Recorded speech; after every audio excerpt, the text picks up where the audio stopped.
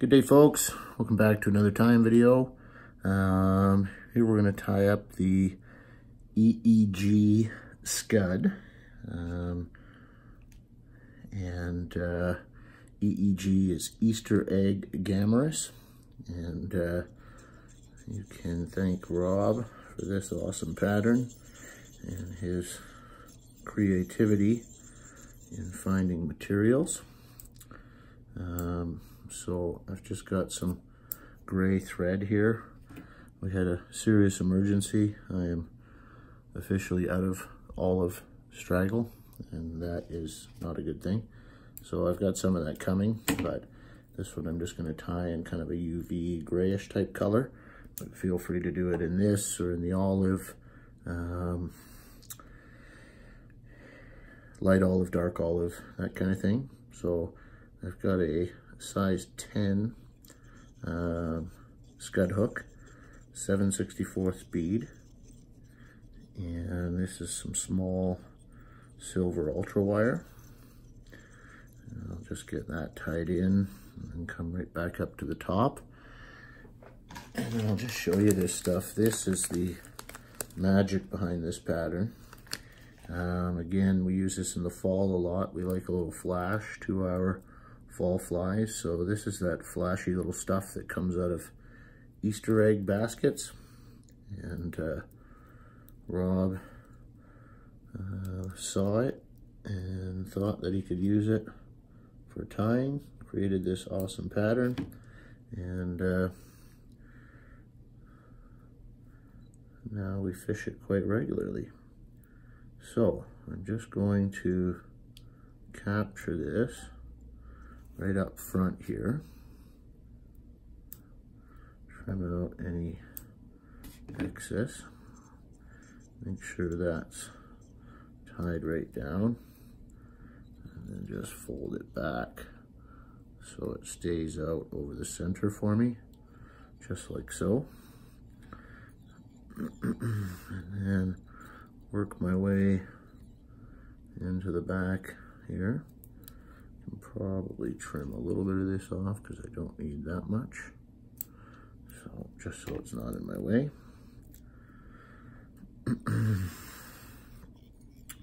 Come to the back here, and I'm going to grab my 5mm straggle. Get that captured right at the very back here. Make sure that's nice and secure, and then I will line that up all the way up here to right in behind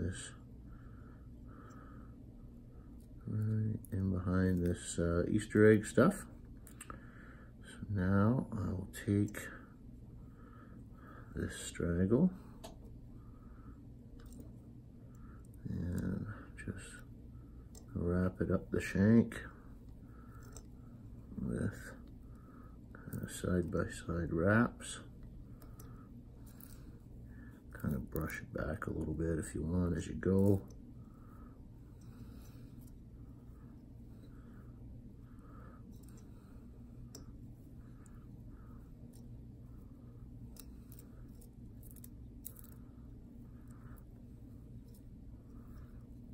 All the way up to the very top until I'm pushing that tinsel forward, and then I can just throw one wrap and 2 wraps on that straggle, and then sneak my thread over in front, and then trim out my excess here, just like so. And then if you want to, you can come up top and give the top a haircut. Can make this next step a little bit easier, but it's not necessary. So I'm going to take a 1/2 turn with my wire and then pull this over top, and I'm just going to capture that just like so, and I can come in and just segment this body.